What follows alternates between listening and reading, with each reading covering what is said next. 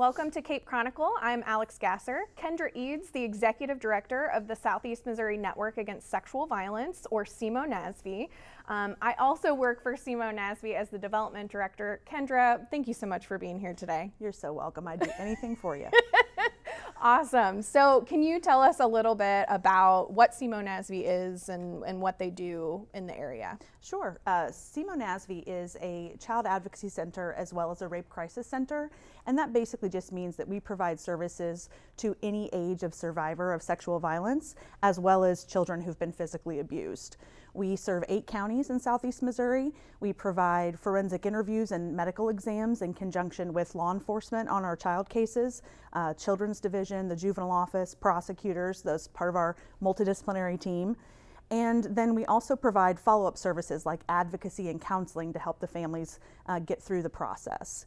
Additionally, we have a prevention program called the Green Bear Project that goes into schools around the area, pre-K through 12th grade, and talks with children about ways to stay safe, teaches them personal body safety techniques.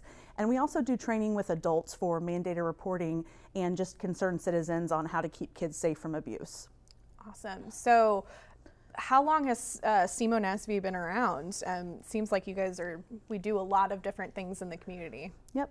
We actually just celebrated our 25th anniversary last year. I've been involved with the agency for 19 of those years. I did my undergraduate internship at SEMO-NASV back in 2004 and have done a lot of different jobs at the agency. But 25 years is the timeline from when we got started. It was just a group of community people who came together who wanted to improve the response for victims in our community.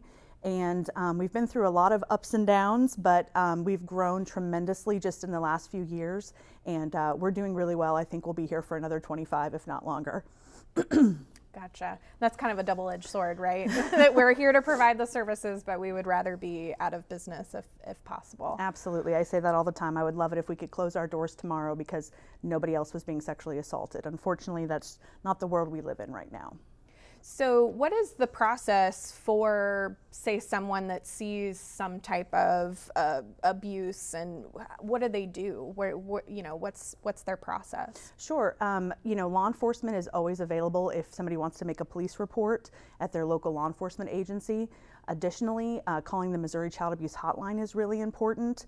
And all you need to do that is reason to suspect. That's what the law says. You don't have to investigate yourself. You don't have to find out if it's true or not. If you have concerns about a child, it's okay to call that hotline or make a report to law enforcement.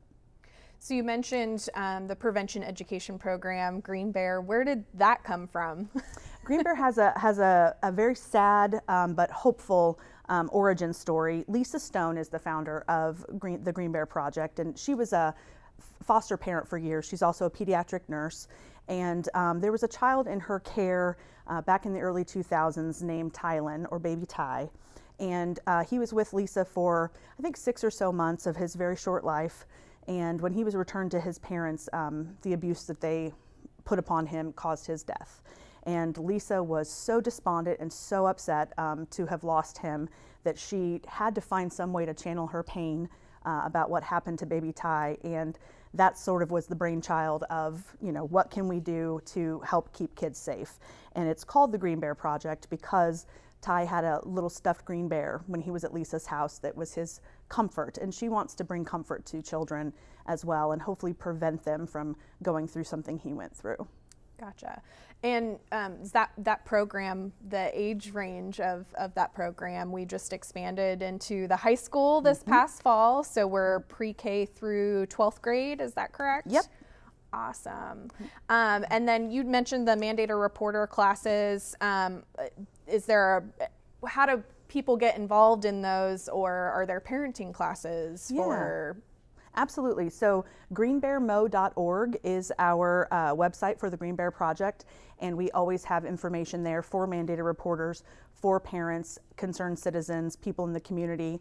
All of our services are free, whether they're the direct services to survivors or the prevention services, but somebody can schedule a class anytime they want to. We're offering a series of classes right now for mandated reporters on SEMO's campus, and there's information about that on greenbearmo.org. You mentioned that the services are free, so counseling, how does that work if someone was interested in receiving counseling? Sure.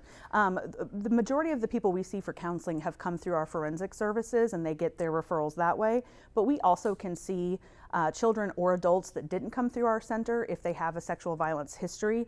Obviously, with the children, as mandated reporters, we need to make sure that that case has been investigated. But for adults, there is no requirement to report. So it could be something that happened when they were a child. It could be something that's happened recently.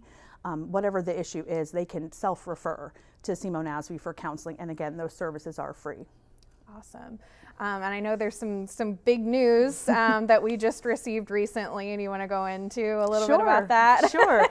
We found out on Monday that we received a renewal on our Office on Violence Against Women rural grant from the Department of Justice for $750,000 for 2 years. We are very excited. So how is SEMO-NASV primarily funded if all of our services are free? Wonderful that we received this grant, but you know, monies can only go so far. Yep. Well, that's where you come in as our development director. No, we do rely on grants quite a bit. We have federal grants, state grants, local government grants, businesses. We've expanded a lot into the private foundation business world since you've joined us.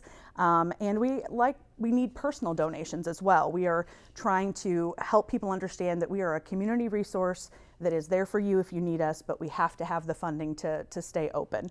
We do a little bit of billing for the medical exams that we provide. That's to the state of Missouri, never to the client. And we have a pretty diverse funding situation, but like I said, bringing you on a couple years ago has really expanded the opportunities that we've had and allowed us to get out in the community more, so more people know who we are. So if someone wanted to get involved, how would they get involved in SEMO-NASV? Yeah, anybody obviously can make a donation on our website, semonasv.org/donate. If they'd like to be a volunteer, there's also information about that on the website. If they're over 18 and can pass a criminal background check, we'll do an interview with them and figure out exactly where to plug them in, but we always need support in volunteers, and we're happy to have them. Awesome.